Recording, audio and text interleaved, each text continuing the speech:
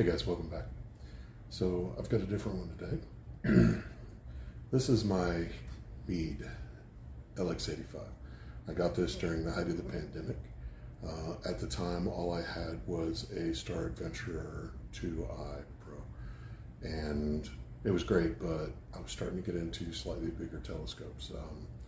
I bought a 72 EDR, and by the time you stacked the guide scope and everything else that goes with it, camera, all that accoutrement, it got to the point where it was just too heavy for a Pro 2i, and I decided to get something a little bigger.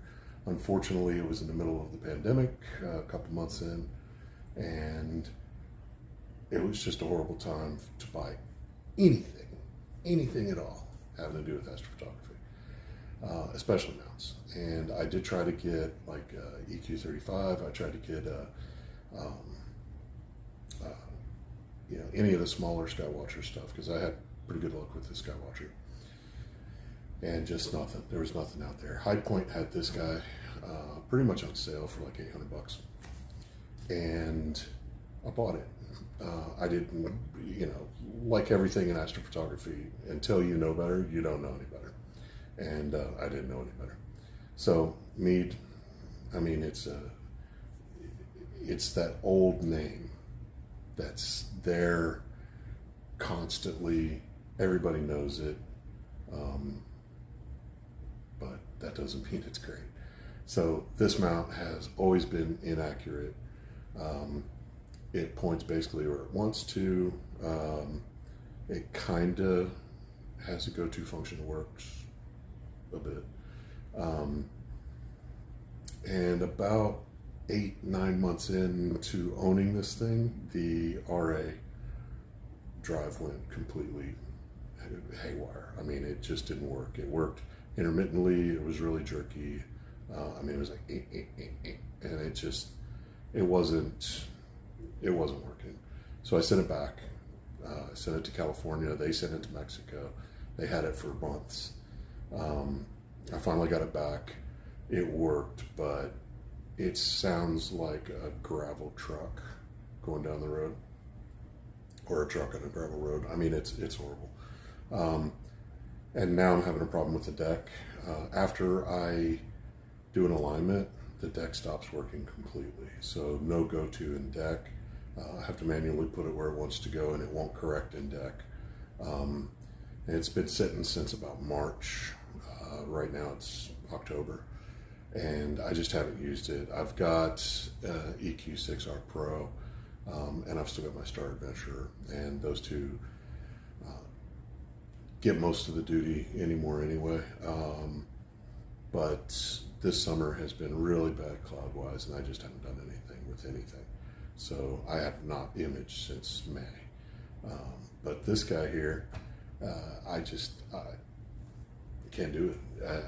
I can't send it back. It's way out of warranty now, and it just doesn't work. As a matter of fact, when I was setting it all up, I just wanted to set it up just to show you guys how it sounded. And so I'm just going to turn this on. When it gets done initializing, I'm just going to run it to something, anything. There, just easy alignment mode.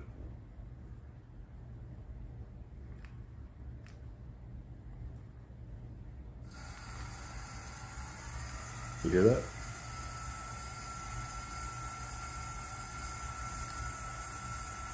So it's supposed to be going to Sirius right now. But I mean, do you hear that? It's horrible. I can hear this in my house when it's outside, like doing a meridian flip or something. I'm in my house and I can hear it. It's like, oh yeah, it's doing a meridian flip. This is ridiculously loud. Okay, that's actually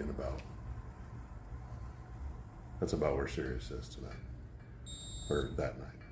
Just so that's not bad. So I'm gonna hit enter.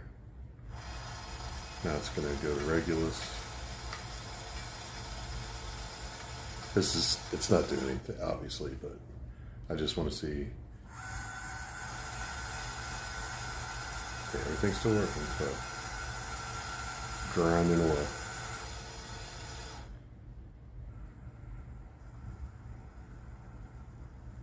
Watch, it's gonna work this time. Alright, cool. So I'm gonna hit enter. Alright, so I finally got it to go to something. It's having a flip, and I'm sure you guys can hear this. I hope. 7 minutes back. Sorry about my little thing here. Hair's horrible. New haircut. So anyway, it's actually working right now, but loudly, and I don't know how accurate it is because it's, you know, noon on a Saturday, cloudy.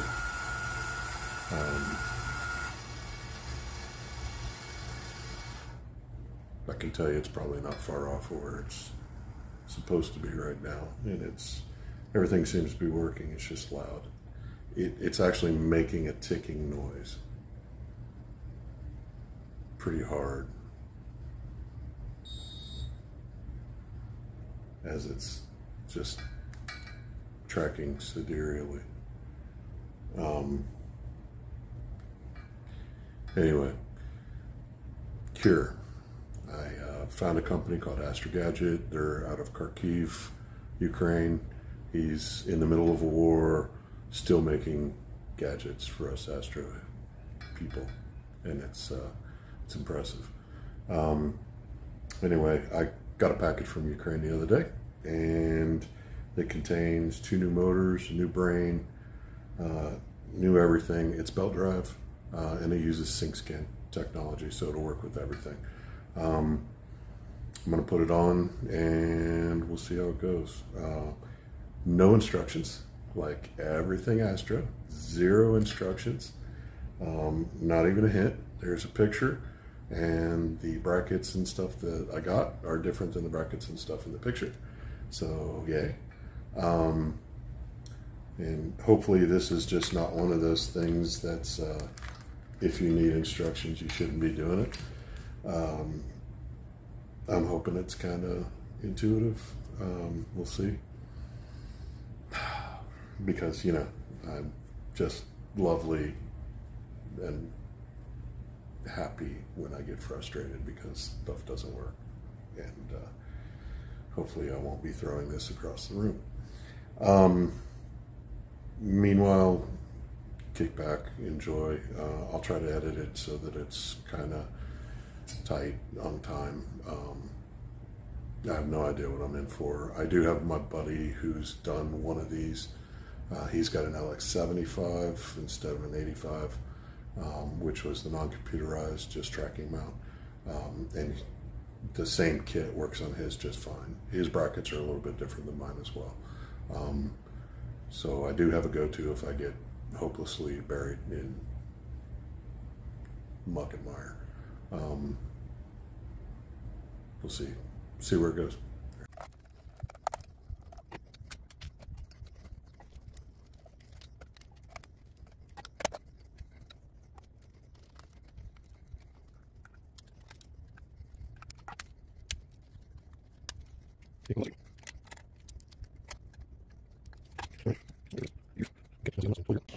So this is the package I got from Ukraine, and it has all of the bits and parts. So there's my controller, wiring, random bit of styrofoam, a couple of big bolts, 3 random Allen keys, a couple of pulleys, 2 motors,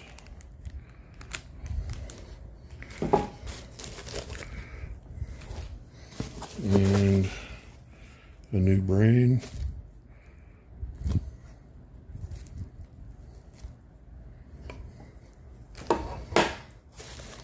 and a couple of belts, and another random bit of styrofoam. All right, so build quality here, utterly just fabulous. This guy was holding the motor assembly, which is this guy. We had one stripped out bolt or screw in the motor assembly that I had to use an easy out on, and try to find an easy out for a screw that size. Yeah, I had to make it. This guy has two stripped out screws from the factory. This was the brass gear that was on top of the motor. This guy came right off. This was the assembly that went on here, and this screw controls the gears inside the machine. But yeah, so I'm an hour in, and I've only gotten this much disassembled. I mean, yuck.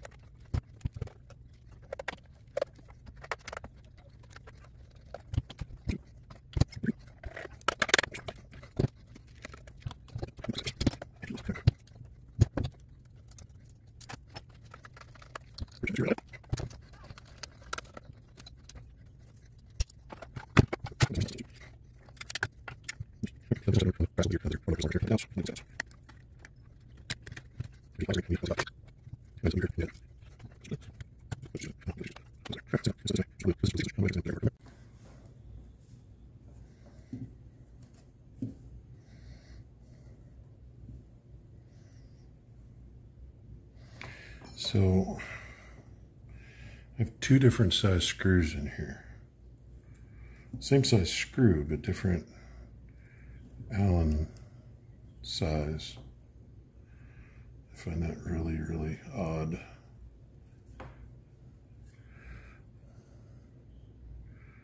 So this is probably a byproduct of when Meade worked on it. But these two Allen screws are completely different sizes. So,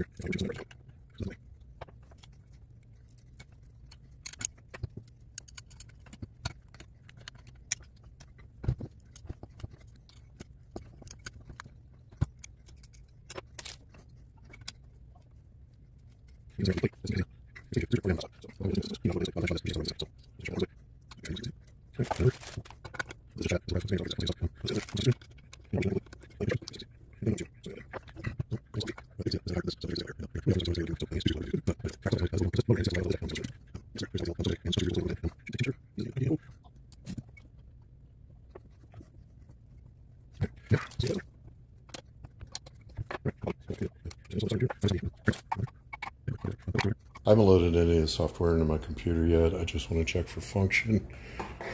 Got a 12-volt power supply from the old Meade. Mediocre.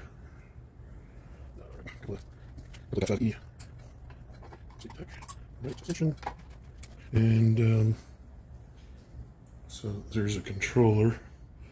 This little guy.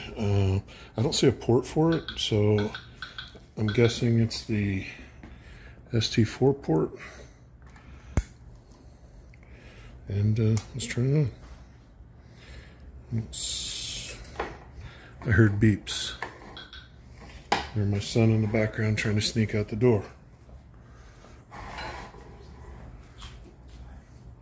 I see the front door open still. Alright, so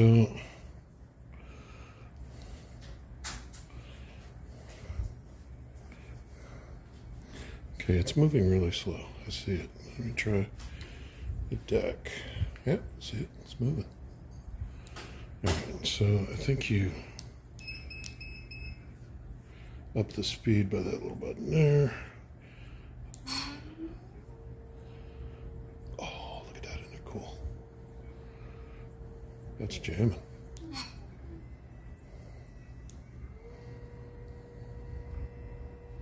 So quiet, so belty. That's awesome. So I still don't know if I have the tension right on these things. I'll ask my buddy Dan when he gets a free second. But for now, I'm kind of digging it. Alright, just checking it out. Making sure it's working.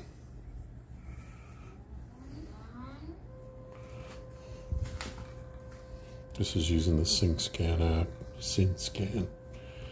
app on my tablet.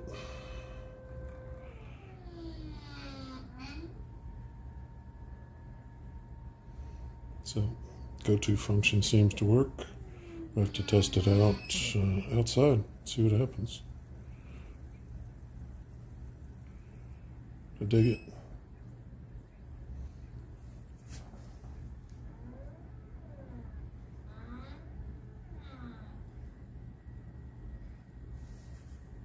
Cool.